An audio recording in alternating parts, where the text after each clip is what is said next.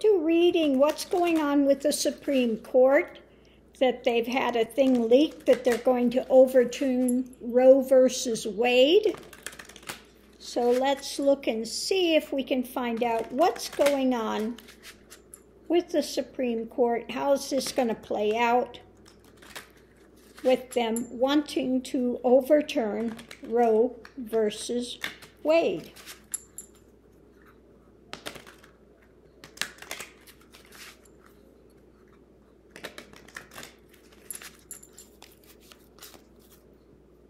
So let's pull the cards.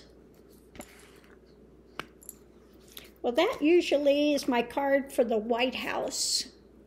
The challenge is this happening. Now, we saw that President Biden did make a comment on that was saying, if the Supreme Court does this, then you're going to have to, in these next elections, elect those that are for abortion when it comes to the federal level.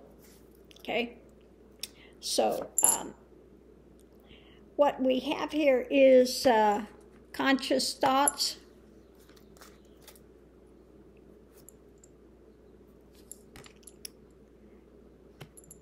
About the past. Subconscious thoughts. The happy merchant. So that about says it all. They're for sale. The way that others are seeing this, the energy surrounding it. Okay. So the happy merchants are, you know, again, against any kind of abortion. And conscious thoughts are about women, the fullness of everything in the past. They want to keep dragging things to the past when it comes to women and be able just to, you know, merchant, they're selling themselves about this issue, okay? In the center of it, we have kind of, well, in the center of it is the being for sale, the happy merchant, okay? Now, they were supposed to be looking into the Supreme Court about their trips and where they're getting this dark money. You know, is there dark money coming in?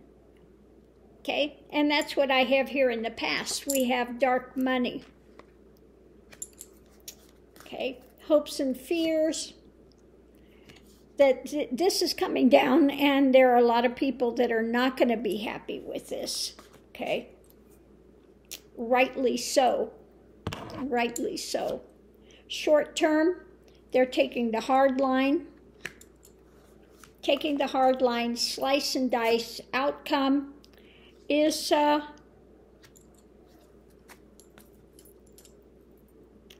barking mad. Basically, barking mad. Underneath of it, we have males, females, the long term, in this for the long haul when it comes to family, and they're hanging things up and seeing it from a different perspective of concern. I think this has to do with women feeling backed against, you know, that we're on the edge of a cliff, that they're backing us up.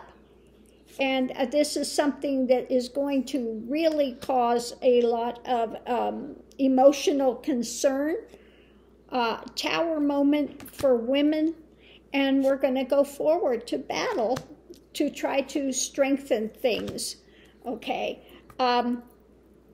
So yeah, it's going into it. We have the White House, the challenges, the things that are coming down rapidly. In the center of it, we have the happy merchants, you know, the Repugly Uglies that want to ban abortion and put an end to Roe versus Wade, okay? And it has to do with women's rights. In the past, they want to drag us back to the past, okay? Dark money, Okay? Dark money. They're fueled by dark money, and I think that's going to come out of their hardline, barking mad things that they're putting forward. Okay? Trying to make long-term, okay, women, long-term when it comes to family rights, hanging things up, seeing it from a different perspective, upside down, okay?